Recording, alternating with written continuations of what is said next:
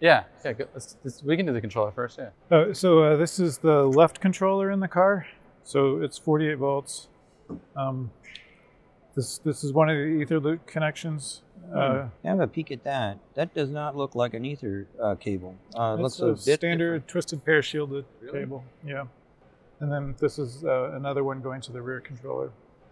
And then this right here is the switch tank converter. So that does 48 to 16 volts and it's bidirectional. So when I was talking about jump posts, on the jump post, the current flows back from a 12 volt battery to jump to 48.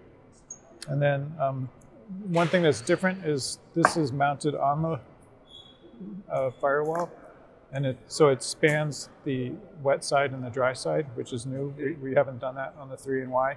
So one of the things that can happen is circuits on the wet side can come through and just transit the board and then go back out, and that allows us to remove a whole bunch of grommets that used to go through the firewall.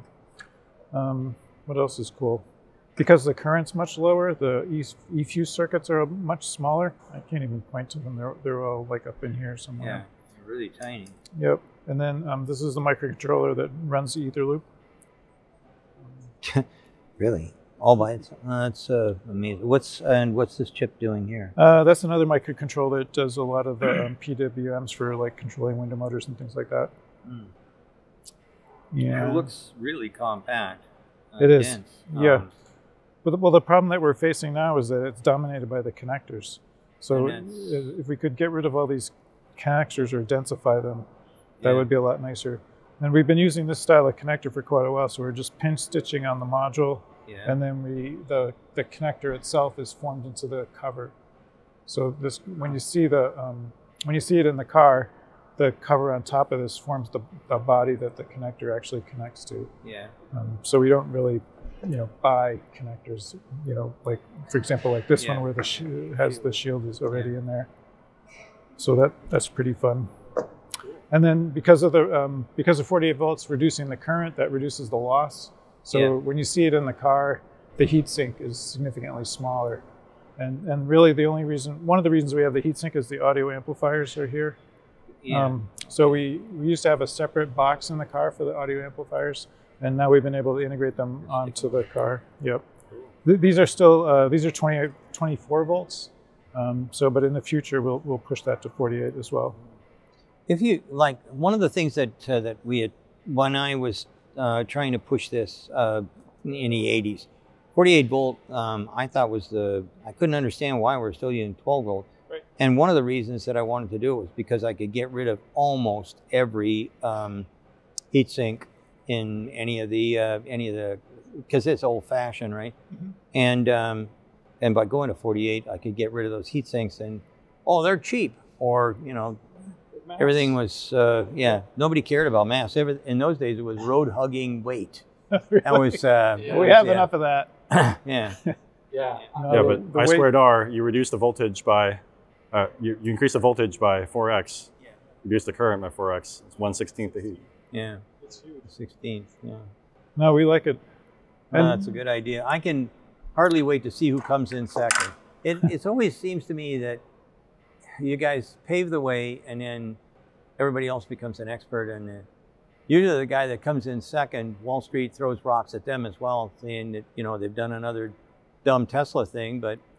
And that's what happened with what's his name, Jim Farley, when he went to your connector, the North American, and now everybody's done. He looks a little smarter now. Volkswagen. Volkswagen is not good. Yeah, well, that domino will fall eventually. Yeah. Yeah. So here we are. Yeah, this is you've taken apart a couple power conversion systems, I know. Yeah. So this is none of them look like that. This is the next generation power conversion system. We call it the PCS2 at Tesla, where we've gone to everything being surface mount reflow process and no whole through hole based parts. These aren't through hole? No. Wow. And these are all planar magnetics. So none of these, you can almost look like they were made by hand. The large inductors and chokes that you saw before, all planar magnetics, leveraging the PCB. You can see the traces in the PCB that are part of the circuit there. And And we've accomplished a doubling of volumetric efficiency from a power density perspective and a 50% increase in gravimetric power density. One of these PCS2s in the truck does 11.5 kilowatts continuous bidirectional on the charge port. So you can power the house. Okay, so that's the other question I had. Can I power my house? You can power your house, 11.5 kilowatts continuous, 110 amps of like inrush current capability for, you've got your air conditioning units or whatever in the house. We've got 4 120 volt outlets and one 240 volt outlet. The 240 volt outlet is in the bed, so you can just charge another EV right off the back, or do whatever you want to do with 240 volts. And we've got 3 kilowatts of 48 volt power, all in this object. You've got your 4 power stages there on the high voltage side, the 2 power stages on the 48 volt side.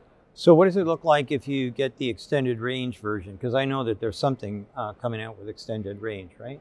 What is this? What does the this extra look like? battery pack? Does that? We can show you. I mean, it basically sits kind of in the bed. Yeah, it looks like a toolbox in the bed. Is what it looks like. And you can get over 460 miles of range with that extender. 460 miles. And what would that be? Long-term target is 500. That's right. What about towing and whatnot? If I have an 11,000 pound thing that I'm dragging around, what does that give me? I mean, it depends on the aero efficiency. It's less the weight and more the aero. Yeah, it's like if you pull a horse trailer, it's pretty bad. Maybe take away 50% of your range. But if you pull a Ski-Doo or something a little more aerodynamic, you might be able to 20 or 30%. I mean, the cool thing about Cybertruck, Franz did a good job on, was that tail really gets, with the tonneau and everything, it gets the air flowing fast and it makes a taper. So we get pretty good straight laminar flow off the back. Right, yeah. And as long as that's not getting disrupted by whatever you're towing, it's really just the mass, And also we're scaling up regenerative braking power based on the mass that we sense inside the vehicle. That's so we're right. doing our best to recapture as much of that energy as possible. So we don't at least waste it on friction brakes. But yeah, with the range extender up over 460 miles. And obviously if you're somebody that tows a lot, like, I don't know, San Francisco to Tahoe, the range extender might make sense, but. Well, the average person drives 40 miles a day. I mean, it's like. That's why we decided to make it an optional add-on. And I mean, most people, 340 miles, 320 miles, what we're gonna give in the dual and the tri, like that's totally fine, like for anybody. And then we want to make more electric vehicles, right? So like rather than putting more cells in that no one's ever going to use, if you want it, you can buy it. Well, I don't see the need for, at least for me anyways. If I'm going to go into the woods with something like this, I'll charge up before I take off. And if I decide to lose my mind and, travel some other place that maybe I shouldn't have. Use the charging network. Exactly. Yeah. And that's it. One other unique thing that we're doing in the Cybertruck is we're actually able to natively charge at both 400 volts and 800 volts. So we actually take the battery and split it in half. Really? When we're at a Tesla supercharger station that's a 400 volt station. So rather than having to go through a boost converter that could be slower and efficient, we just directly connect the supercharger to the battery terminals, whether it's at 800 volts or 400 volts. And that's all happening with this. It's a dual pole, dual throw reconfigure of the bus. You can kind of see here the bus is in parallel. There it's in series. And that's what's happening in our device cluster area of the battery pack, where we've got the pyro devices, we've got the main switches, and then we have this DPDT, we call it, that configures the bus between a 400 volt bus and the 800 volt bus. Which does mean that things like the power conversion system, the HVAC compressor and everything else need to be able to work at both voltages, but actually that isn't very complicated when you think about what they are. They're all variable speed drives, variable frequency drives that have power converters in them already, and they're already designed for the higher voltage, so they can run at the lower voltage too. Cool.